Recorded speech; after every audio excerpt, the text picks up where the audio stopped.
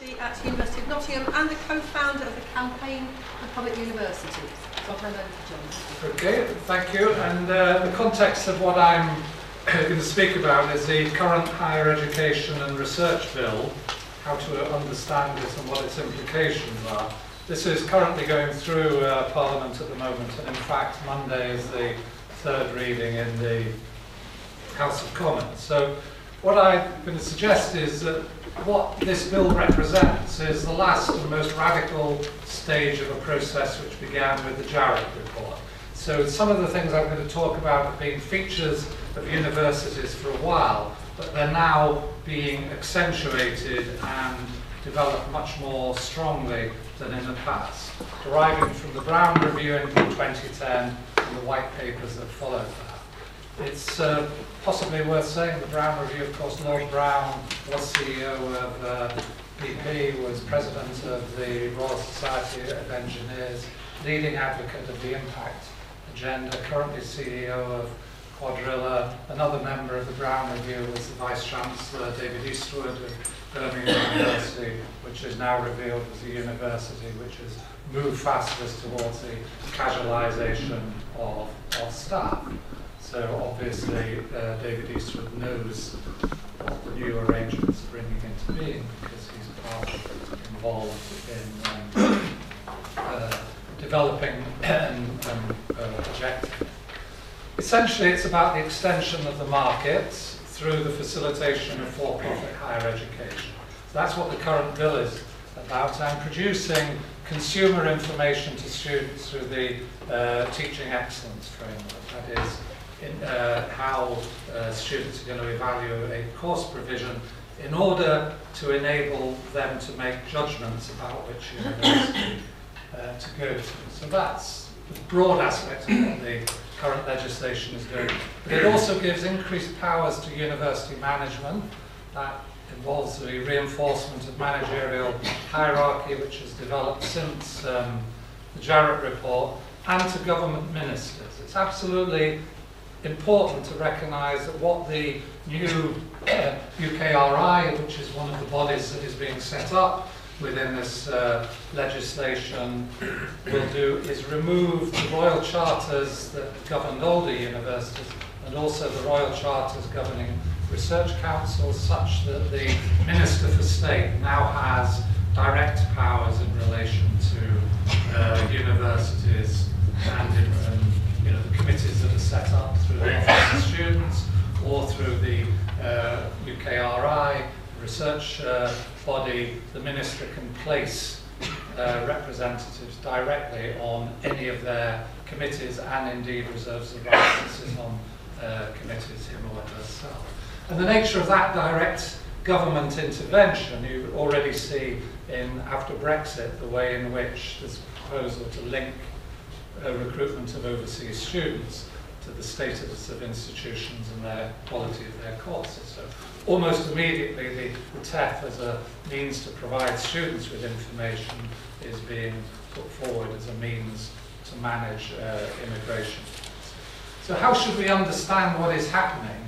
And in a sense, it's useful to understand it in contrast to the past. I'm just going to briefly put this slide up to represent what public higher education was and what in the 1960s Robbins inaugurated for a system of higher education and its particular functions that higher education should meet. And the important aspect of it, I think, from the point of view of the current legislation, apart from the fact of the ideas of presenting higher education as a social right, is the way in which it has a research function as absolutely central within universities, and the way in which it links the research function to the teaching function.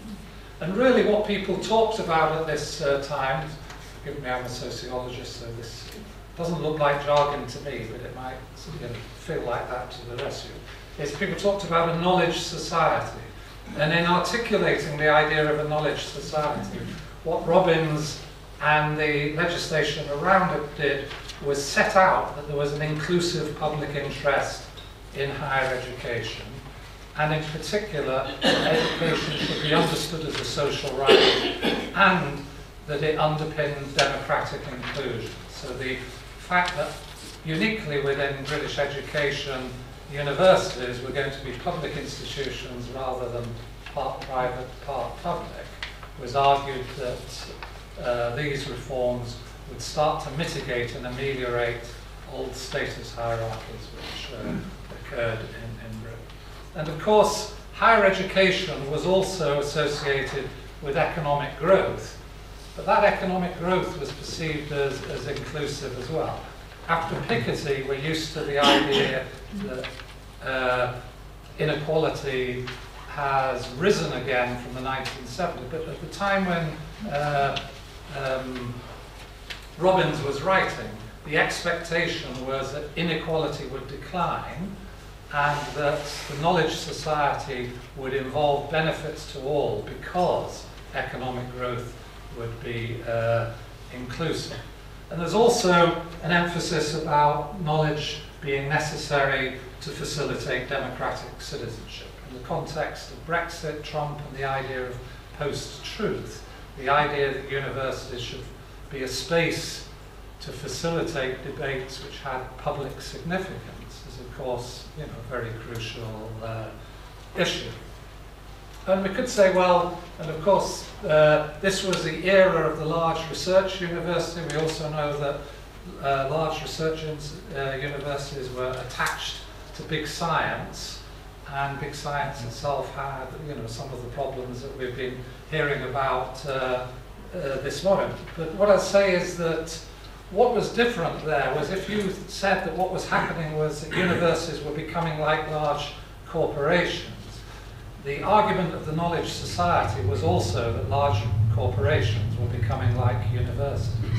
That is, that large corporations were moving away from a focus on short-term profits, were able to address long-term interests, and that the role of managers within corporations was to mediate between competing interests, where the interest of shareholders was only one of those interests. And it's that idea of corporate governance that is being changed right across institutions, but also being changed within universities. So corporations are no longer becoming like universities, they're reverting to an older model of corporate governance, one based on shareholder value. And universities, when they become like corporations, are becoming like neoliberal corporations. Just to show you, that's Piketty's slides about the top 10% distribution of earnings, and just showing you across a number of countries declining inequality until round about the 1980s, then a serious upturn of inequality. So the policies that I'm talking about changing universities are changing universities to fit with inequality that is no longer inclusive. That is, inequality that leaves some behind. So what is neoliberalism associated with? And it's associated with a global knowledge economy, and that's one of the reasons why universities are being changed to fit public policies that are connected to wider economic policies. I think a lot of people, and perhaps it's peculiar to the discipline I come from, but within sociology, had a general idea that what function of universities was critical and partly to ameliorate inequality.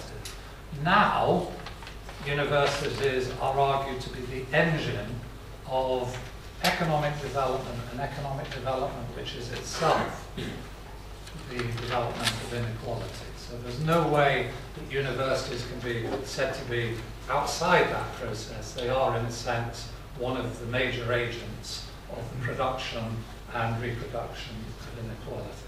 And how that production and reproduction of inequality takes place is through shifting corporate governance towards short-term shareholder value, and also through the capture of economic policy by national elites who, in a sense, function offshore. And that's part of the way in which corporations avoid taxation, and not only corporations, but their senior executives as well. Within that context, one gets the deregulation of labour markets and financial markets, associated with the polarisation of jobs, precarious employment, and poverty in employment.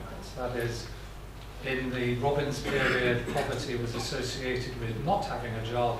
Now poverty is associated with having a job. And of course, those features of employment are now within the university itself.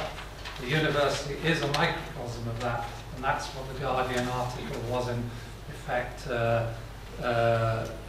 setting out. Not simply the casualisation of academic research and teaching jobs, but also the outsourcing of security, catering, cleaning, and so on.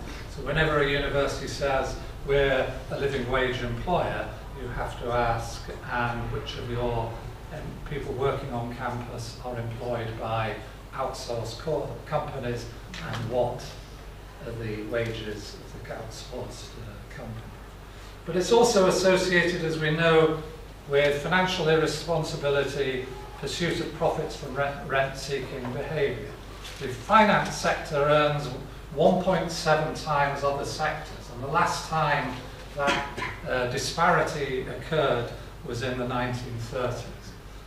And in a sense, what is happening within the legislation for universities is precisely financialisation, turning funding of universities on the basis of direct allocation from government to it being done through student fees, then processes of privatisation of the student loan book, which is all part of what is happening. The demonstration in London today about the teaching excellence framework is about the association of the TEF to raising fees at the same and saying, well, actually the TEF is to ensure good quality education for students. It will be the means of universities increasing fees, and at the same time, by the way, we've just frozen our commitment to increase the repayment threshold in line with inflation. So the repayment threshold has been frozen, and of course inflation is likely to go up after Brexit. So again, students are being squeezed. And you know, financialisation you can take through a whole series of it. If you look at university investment in student housing and notice the crisis around the rented sector, which is a sector which has seen the biggest rise in rents by about 25% over the last few years, it's rents of student accommodation. So there's a whole process going on in that way. And of course, part of what is said and what I show here is that one of the consequences of a short-term emphasis upon shareholder value is a crisis in research and development within the private sector.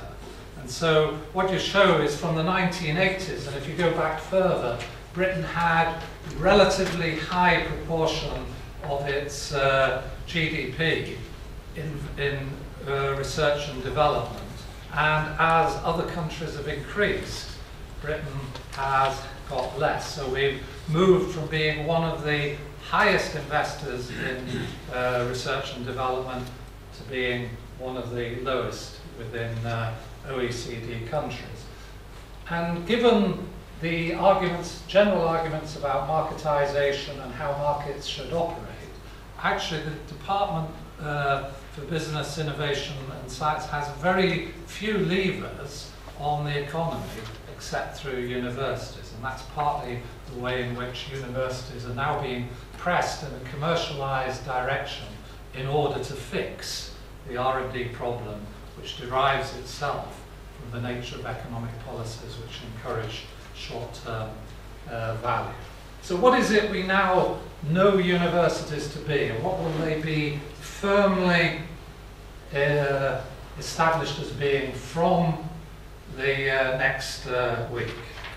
Education is now an investment in human capital and a private responsibility of individuals. That's students as consumers. There's an entry of for-profit providers, So the idea is, in order to make a market for higher education work, you're going to change the nature and definition of the university itself to allow for-profit providers in. That's especially multinational corporations, Apollo Group, Pearson, and so on. And that's what the removal of the direct funding of teaching was about, to enable them to come in and also to give them access to students carrying loans. But it also means freeing universities to pursue for-profit activities and to seek for-profit partners, and indeed to change their corporate form.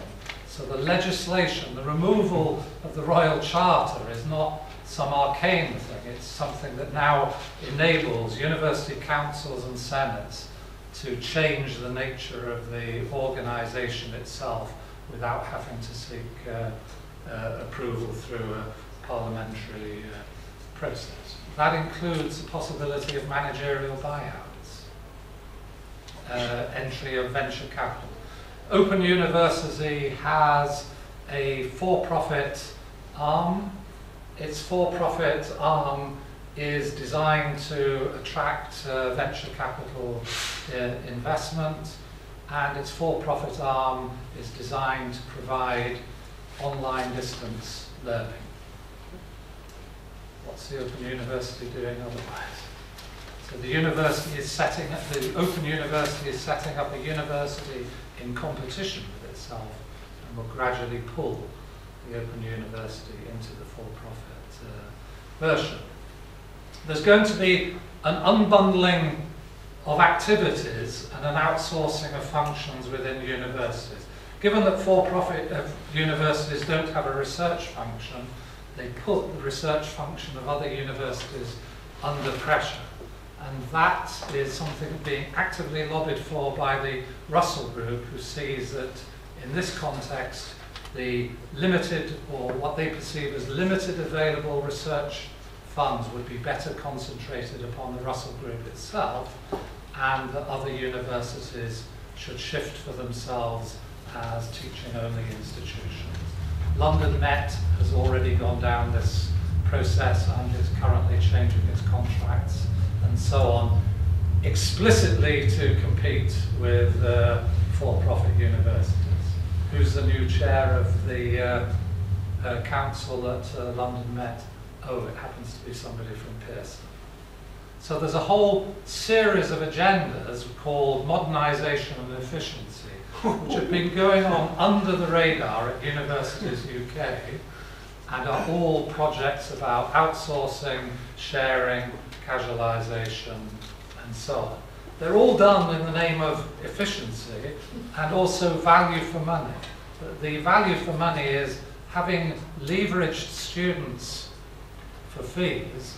We now demonstrate to students that what we're doing with that leveraged money is giving them value for, is giving them value for, their investment now.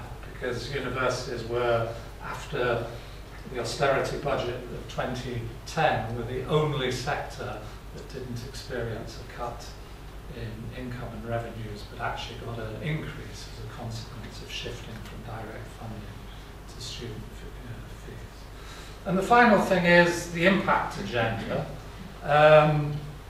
Already the Rothschild report as a customer contractor report, and the customer should pay has been mentioned, but there's some peculiar inversion of the Rothschild principle has taken place, and that is, although students are identified as private beneficiaries of their education and they should pay, now the impact agenda is that you should find somebody who has a use for your research, and you will only be funded for your research insofar as you could find a user, and the user should not pay.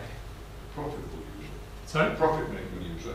Well, in the social sciences it varies between the two, but yes, commercial and profit user as well, because they say, well, the best way of thinking of the impact agenda is to shorten the time from idea to income. That's design. That's already introducing into universities the short-term orientation, which has undermined research and development in the private sector and is now set to do it in the university. But I think, because I also said there was something going on which is about the idea of democracy itself, because one way is, we could say, well, what is the purpose of research? And there being multiple purposes. I am not hostile to the idea of research being commercially useful, but that's not the only function of a university. A university has multiple functions, and the one that's most crucial at this sort of present moment in time is its function to facilitate debate. And I think, and as a philosophically inclined sociologist, my way of thinking about what's going on is that this is not a conflict between the state and the market, but a conflict between the market and the public. The American philosopher John Dewey said that what democracy depended upon was the nature of publics who were informed and organised through dialogue, and what politics was about was the representation of publics through knowledgeable discourse and dialogue. On that definition, the market is non-dialogical. Nobody enters into a dialogue in order to make a purchase. And so if you say, well, what is the significance of privatising universities and marketising universities? It's precisely to undermine their status as public institutions. They're institutions within a public space of the production and dissemination of knowledge, which includes both the production of expertise, but also mechanisms for the evaluation of expertise. We're being asked within universities to have a direct co-production relationship with one user. And in effect, what that's asking us to do is short-circuit the wider public to, in a sense, make our knowledge available to specific users rather than make it available in a public sphere for general discussion. So I think that the privatisation of the public university should be understood as profoundly